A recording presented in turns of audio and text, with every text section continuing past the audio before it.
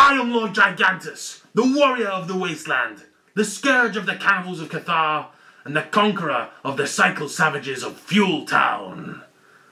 Or at least I was, until a few years ago, when I fell in love with a Scottish girl called Marjorie and moved to Glasgow.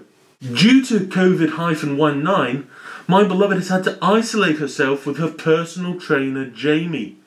Yes, she tested positive during one of their midnight workouts.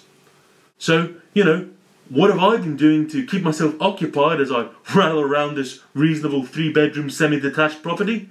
Well, I'll tell you. Every day I've been doing my morning pages. I've been producing these video blogs, or blogios. I'm like a regular Zoella, or a Michelle fan. I've also been watching a lot of entertainment. Let me give you a couple of recommendations. First of all, The Grand Tour. Yeah, that's right, Messrs. Clarkson, May, Hammond, back together, the lads, back in town, having banter, having adventures. You know that Jeremy Clarkson would do very well in the Wasteland. He loves driving fast and using violence to assert dominance. The hamster, not so much. If you're looking for a major motion picture franchise to watch, you should totally watch the Mission: Impossible films. They're my absolute favourite. They've got so many cool stunts and action. Yeah, they're all about this super spy called Ethan Hunt. He's played by Thomas Cruise and his team. And basically, they always go in these super secret operations that are, well, very, very difficult. Yeah, and he always does his best and everything always works out for him, even though he's constantly being betrayed.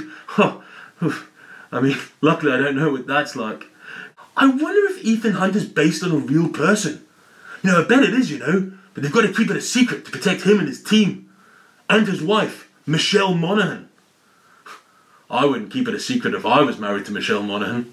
I mean, obviously she's got nothing on you, Marjorie. I wouldn't swap you for a Michelle Monaghan, an Emmanuel Burr, or even a Thandie Newton.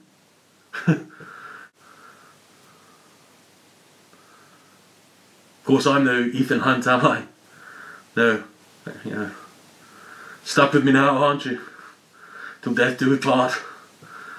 Life sentence. I really do miss you. I know it's not one of our assigned telephone times, but I think I'm gonna give you a call. I just really need to hear your voice. Yeah, I'll do that. Okay.